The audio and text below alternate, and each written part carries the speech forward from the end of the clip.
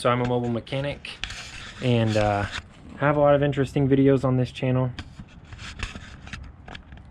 But specifically today we will be looking at the retired UPS truck that I use for mobile mechanics. So I've got the hood popped here,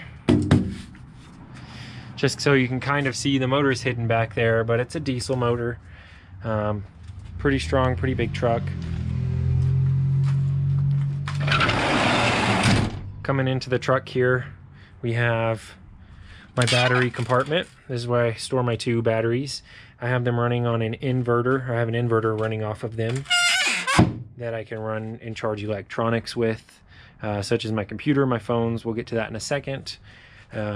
Coming on up in here, we have the co-pilot seat. This is where my wife sits when she comes with me.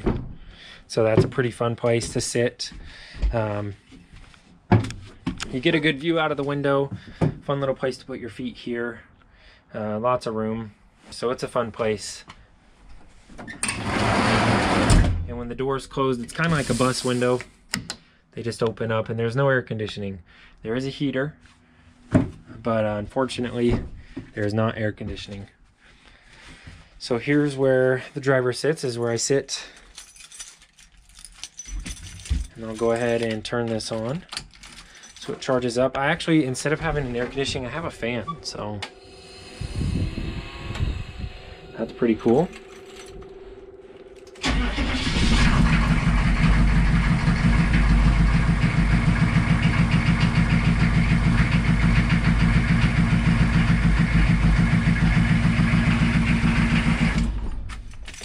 So it's pretty loud, it's fun, crazy little truck. So, you know, rather than have the air conditioning, I have that fan. I have this vent that lets air in from outside, straight up to here overhead. So the truck's got low mileage, runs great, pretty cool to drive, you know, feels like you're driving a semi-truck or something like that. It just drives like a normal car, only a lot bigger, so you got to take turns more carefully. Then, oh, I think I just locked that. Well, at least it locks up well. So, this is where I store all my tools. Coming in back here.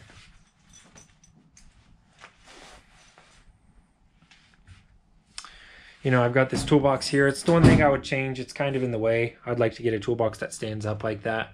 The good thing is this UPS truck has all of its shelves, which some of the retired UPS trucks do not. They get removed for people to make ice cream trucks or whatever out of. So it's nice that this one has its shelves.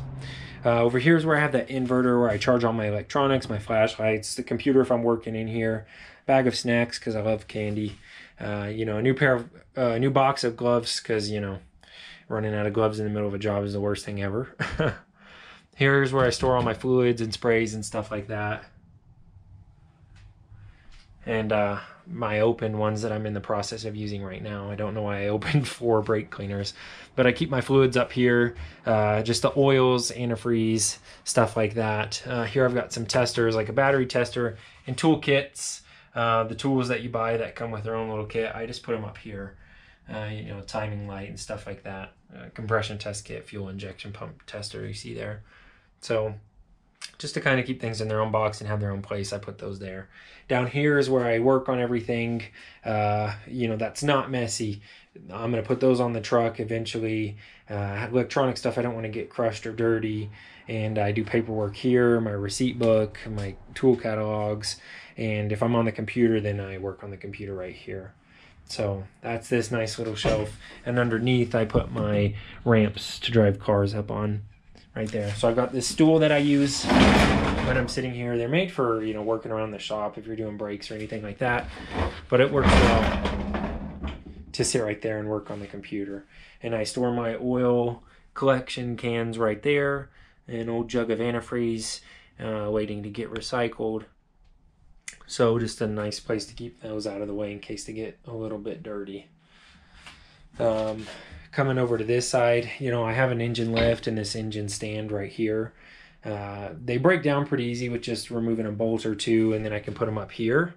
But it's a little bit of work, so if I don't need to, I just leave them set up and I'll put them on their side if I'm driving around or whatever. Up here's where, you know, I've got to warranty that brake disc. You know, I get parts shipped in. So I put my recyclable parts up here, things that I can reuse, especially being mobile. You know, if I'm out in the middle of nowhere, nothing's worse than running out of something that you need or having to go back to the store for one little part. So if I can keep, you know, a couple of random little things on hand that might come in handy later, then I'm willing to do that. So gas to help people that are broken down on the side of the road.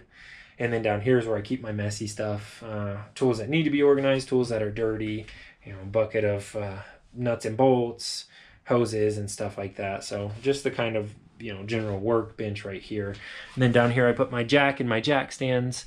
Back here I put my buckets on the wall where I have like tow straps and dirty rags, and over here that's an oil bucket where I dump all my used oil to take it to recycling rather than have to take a lid-o-wear thing several times a week. So this creeper usually goes up on there, but I've been working all day today. That's why it's kind of a mess.